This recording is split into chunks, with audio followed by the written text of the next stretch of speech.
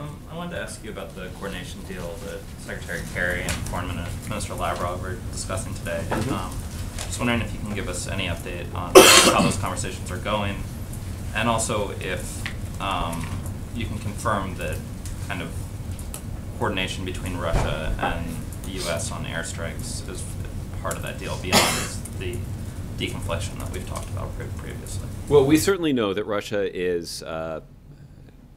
has expressed some interest in greater military cooperation. The concern that we have expressed is that too much of the time and attention of the Russian military is being devoted to propping up the Assad regime, and in some cases aiding and abetting the horrific tactics of the Assad regime. We know that government military assets, including aircraft, with the full support of the Russians and the Iranians, have been used to target civilians and to target medical facilities. It's beyond the pale. So as a practical matter, the actions that we've seen from the Assad regime are indefensible from a moral perspective. But for people who aren't interested in morality, even as a practical matter,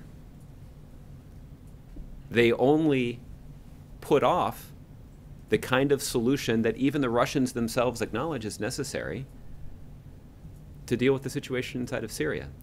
As long as Russia is willing to support the Assad regime's murderous military tactics that often claims the lives of innocent women and children, the more difficult it is for a political solution to be reached.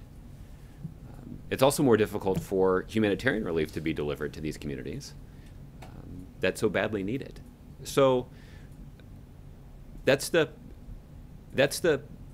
crux of the problem here. And I recognize that it is a problem for the United States and that it has prevented the kind of political progress that we'd like to see inside of Syria.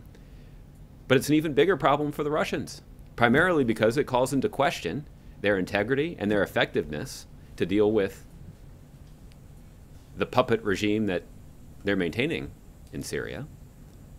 But it also raises questions because there's an internal contradiction in their strategy that they have failed to resolve. They say that a political transition is necessary, but yet they are deeply invested in propping up the Assad regime. And the more they prop up the Assad regime, the more difficult it is to affect the political transition. So I recognize that this has been an impediment to the United States making progress in the direction that we would like to see, which is an end to the violence inside of Syria, trying to get the chaos under control, and thereby make it more difficult for extremist organizations to operate there. But because of the Russians and because of their inability or their refusal to exercise some influence over the Assad regime, it's only continued to fuel the kind of extremism that the Russians, I think, are rightly worried about. So this is all the subject of ongoing discussion between Secretary Kerry and his Russian counterpart, Foreign Minister Lavrov. I don't have a detailed update on those conversations to share with you, primarily because, at least as I learned shortly before I walked out here, they're still talking. But we've been clear about what it is that we need to see. And what we need to see is we need to see a clear commitment demonstrated in real life on the ground that the Russians and the Syrian government are willing to live up to the commitments they made in the context of the cessation of hostilities almost 6 months ago now. I guess I'm trying to understand how to read that wind-up, whether it was just sort of a history of the conflict in Syria or if it was an indication that the talks are going in a direction where you don't think that the Russians and the Assad regime are making the type of concessions that you would need to see for this type of military agreement? Well, again, I probably don't speak the kind of blunt diplomatic. Let me say it this way: I probably don't speak the kind of nuanced diplomatic talk that may be valued in other agencies. But we've been pretty clear about this, and we're not seeking concessions. We're seeking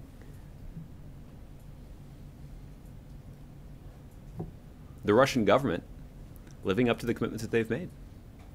They've made commitments in the context of a cessation of hostilities. They made those commitments 6 months ago.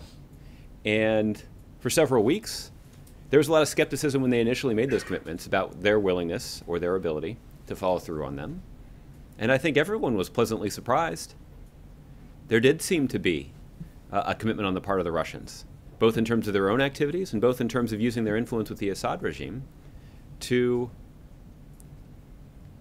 scale back military activities in a way that allowed for much improved, though not perfect, humanitarian access, and created space for diplomatic and political negotiations.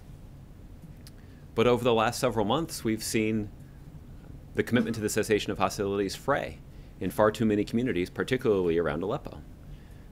And that has led to a situation where the humanitarian situation that was already terrible has somehow gotten even worse.